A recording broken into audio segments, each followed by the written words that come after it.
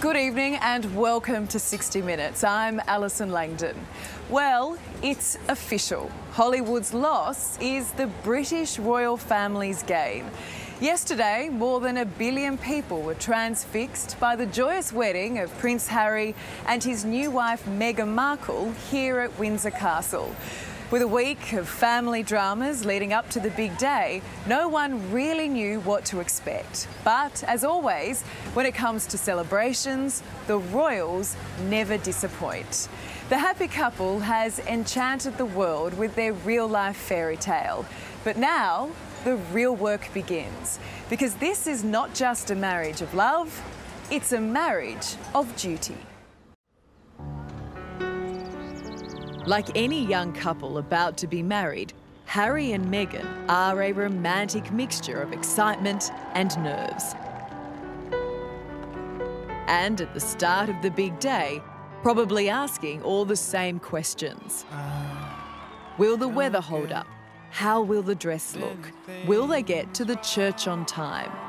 But for these two lovebirds, this is wedding pressure like no other.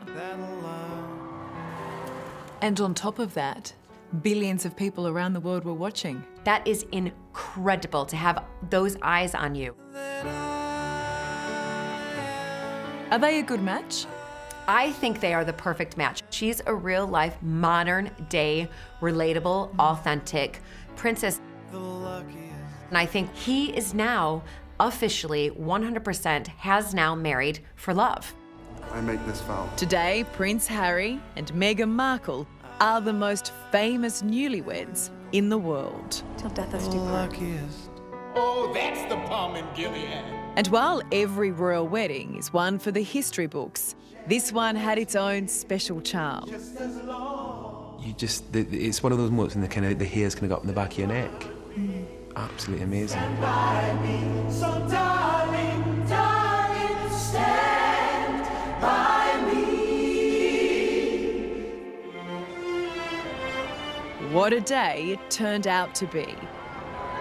The gates of Windsor Castle were open early for the hundreds of guests lucky to have scored an invitation.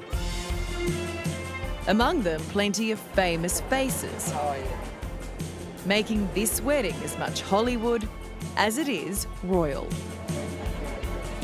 A couple of Harry's ex-girlfriends and a few experienced hands. For all the pomp and ceremony, what's easily forgotten, but what these two brothers showed us is that the royal family is just that, a family. They're very close, but as brothers go, they've got a wonderful relationship, which is fantastic, and we saw that again today. Grant Harold was Prince Charles's butler for 6 years. He was a servant at many official engagements, but yesterday he was Harry's guest. What's it like to score an invite to one of the most extraordinary royal weddings in history? Very privileged. I had a moment of, without question, kind of reflecting and thinking back how lucky I've been to actually have worked for the family and got to know them. And when you see this kind of attention and all these people here to support him, and you think, you are really lucky. As everyone knows, Meghan Markle's no stranger to the cameras. But the transition from Hollywood celebrity to British royalty hasn't been scandal-free. Since news of her love affair with Harry broke, she's had to endure the airing of her own family's dirty laundry. But Meg doesn't have a relationship that I've seen. Her jealous half-siblings were only too happy to disrupt her happiness, while her father was chewed up and spat out by the tabloid tigers. It was so embarrassing, we should all feel sorry for Ms Markle, who awkwardly ended up using illness to pull out of the wedding just days before. This wedding should have been all about Meghan and Harry. Instead, the lead up to the wedding was all about Meghan's family. You couldn't write the script, could you? You couldn't write the script, but it's made everybody, in one sense or another, really, here in the UK, open up their arms to Meghan even more. More than anyone, Julie Montague knows what Meghan Markle is getting herself into. She's an American yoga instructor who 14 years ago married into British aristocracy. Her husband is the delicious future Earl of Sandwich. The first Earl of Sandwich dates back to the mid-1600s. My country, America, is not even near that old. And that's a lot of earls to get through. Julie made sacrifices for love and says Meghan should prepare for a marriage and a new life with plenty of challenges. Do you sometimes still feel like an outsider? I don't sometimes still feel like an outsider. I still totally feel like an outsider all of the time. It's, you know, it's the American accent that gives it away for me. But definitely, every time I'm in those circles and I have my nasally American accent, I can feel the stares of judgment on me. But it doesn't affect me at all because I think to myself, oh, thank God I'm not like you. Meghan is not going to be changed by the royal family. She is going to be changing the royal family. That's how I think. With her father a no-show, speculation about who would walk Meghan down the aisle went from the obvious, her mother Doria Ragland, to the ridiculous, hunky Harvey Specter from her TV show Suits. Instead, she made the unprecedented decision to walk part of the way by herself, the independent woman that she is, and then be met by her future father-in-law and future king, Prince Charles. There was no better sign that Meghan is well and truly part of the family. You know Prince Charles very well. You've worked for him for many years. How would he have felt about being asked to escort Meghan down the aisle? I think he'd be absolutely honoured. Absolutely honoured. When I heard the news, it was that moment when you kind of think, this is fantastic. This was very special. This is very significant. And I also noted that when he got up to the altar, I noticed Prince Harry actually mouth thank you. At the altar, Meghan was the perfect mix of Hollywood superstar and princess bride, and Harry couldn't wait to tell her so. Her dress was by British designer Claire Waite-Keller, the artistic director of French fashion house Givenchy. Is it what you were expecting? It's what I hoped, but you never know until they emerge out of the car or the carriage as to what it's going to be. I think British designer Amanda Wakely was a favourite of Princess Diana, and both the Duchess of Cambridge and Meghan Markle have followed suit. She says in all its simplicity, this is a wedding gown that will be copied by brides the world over.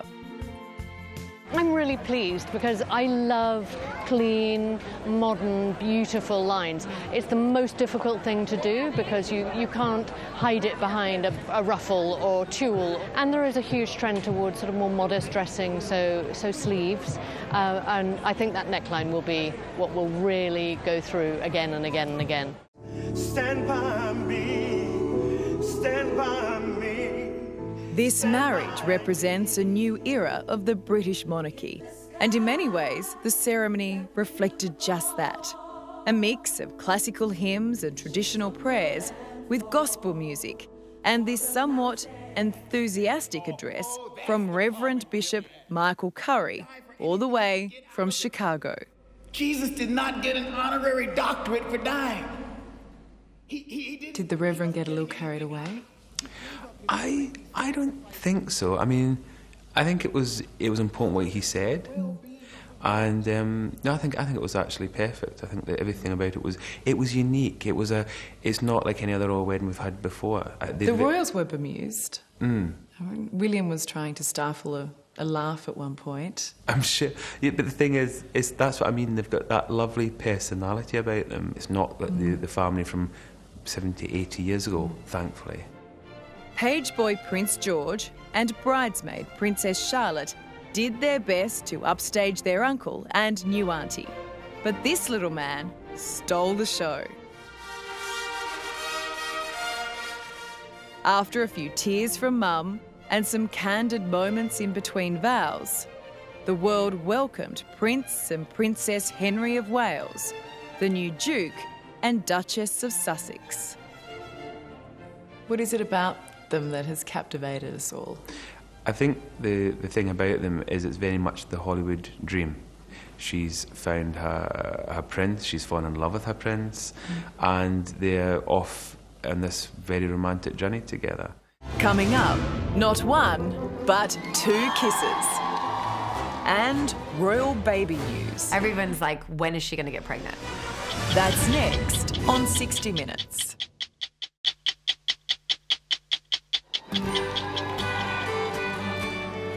This weekend, the little village of Windsor has been host to the biggest party of the year. How long will I love you? Prince Harry and Meghan Markle have finally tied the knot, and it seems everybody is celebrating with them. I mean, beautiful. So, I mean, I was quite close to her, but the tiara was lovely, and she just looked flawless and happy. They just were beaming. I mean, unbelievably beaming, and just so in love. It was just amazing. It wouldn't be a royal wedding without a horse and carriage. But American socialite turned Viscountess Julie Montague says this was one of the few traditions kept amid a very modern and culturally diverse celebration. I found the whole thing extraordinary. I mean, it blew my mind. I mean, it was great. I don't think anybody expected that. Amid all the fanfare, the newlyweds still found an opportune moment for a sneaky kiss, well hidden by an unfortunately positioned coach lamp. Do the royals know how to throw a good party? They've been hosting parties for centuries, so I think they've got the hang of how to do it. Harry, the once playboy prince, was always going to throw one hell of a party, and the celebrations were certainly that. I mean, I've been lucky enough to be invited to different parties over the years within the palace, and they're always very civilised, they're always very dignified, and they're wonderful occasions to be invited to. And anyone that's going to that will, I mean, they're very lucky and also really privileged. Whether they actually get to dance with the royals is another matter, but I've done that, so I feel quite lucky.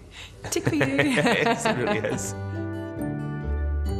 This is where Harry and Meghan will live as a married couple, Kensington Palace, which is home to 15 members of the royal family. Currently in a 2-bedroom cottage, the newlyweds will soon move into a 21-room house, right next door to William, Kate and their 3 children. It's perhaps a sign that the couple is ready to start their own family, and soon.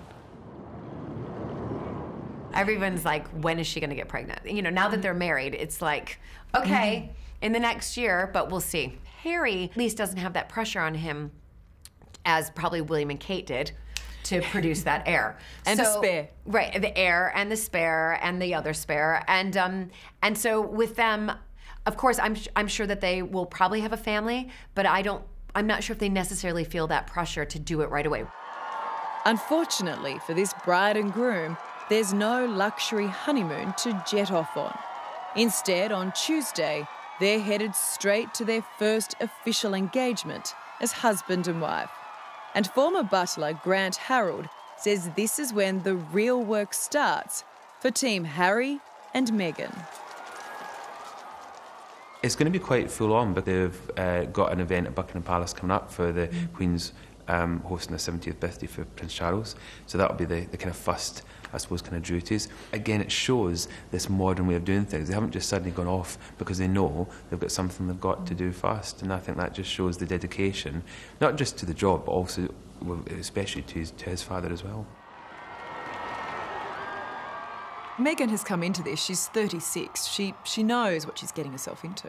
She is used to public speaking. I mean, you can see her. She speaks so eloquently. She's incredibly intelligent. But at the same time, she's used to dealing with paparazzi and press. She's going to have no problem with that. I don't think she's had to have any lessons on that. The new Duke and Duchess of Sussex have an extraordinarily tough job on their hands. It's unlikely they'll ever be King and Queen of England. But their popularity means they'll still play a huge role in keeping the family's PR spin positive. And that means a huge weight of expectation on the world's newest princess. I think they're going to give her a lot more leeway than probably everybody expects. I think we're going to be seeing great things from Meghan, but we are going to be seeing her a lot. This is the greatest role of her life, and she's married the love of her life, but she's definitely not going to hide away at Kensington Palace. No way. She's no doormat. Oh no, she's no doormat. No one's going to be sweeping her under the rug. And it's going to be fun to watch. It's going to be great to watch. I can't wait.